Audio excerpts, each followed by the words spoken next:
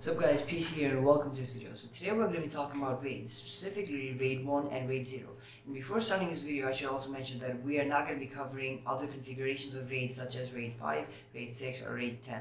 So you know what, I'm actually pretty sure that you have came across the term RAID before in some point of your life, because if you have ever tried to store a chunk of data but was not willing to pay a ton of cash for it, chances are that you have came across this before. And what basically RAID does is that it basically mirrors 2 or more disks to give you better performance, better reliability, and better redundancy. RAID stands for redundant array of inexpensive disks, and today I'm going to talk about RAID 0 and RAID 1. I actually have both RAID 1 and 0 configured in this computer right now, and I'm going to show it to you in a second.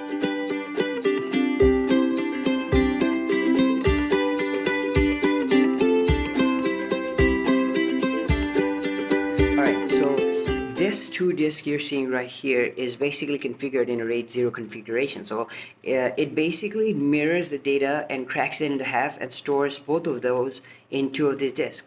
This gives me a good performance bump, and I should also mention that this is not as good as this SSD, because SSDs are generally better, but that's a topic for another video.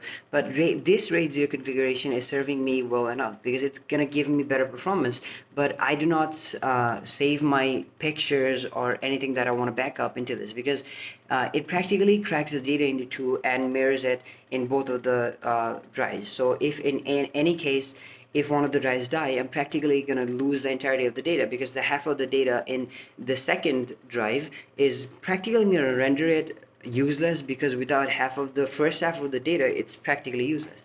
So if we come here, alright, so these 2 drives are actually configured in a RAID 1 configuration.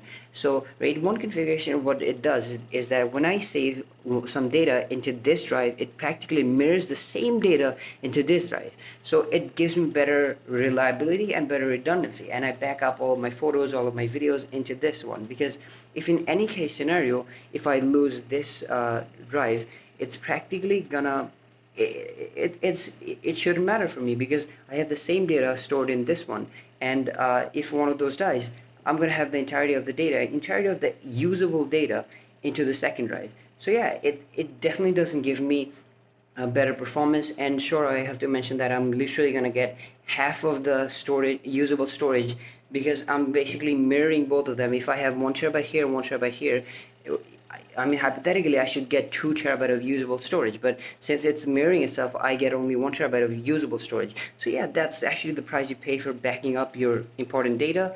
And alright, I should also mention that even though it sounds like that RAID 1 is an absolute choice for you to back up your important stuff, I'm not going to recommend that, because it is still immune to viruses and other humanly dangers that can basically disrupt the entire redundancy area of that. Basically, if I burn this computer down right now, it is practically going to delete all of the data, and I'm not going to be able to retrieve that. So it's definitely not something not a place for you to back up your stuff. So yeah, I've tried my best to put in what I could into this video. So if you like this video, please just let me know in the comment section below, and yeah, just let me know. Thanks for watching.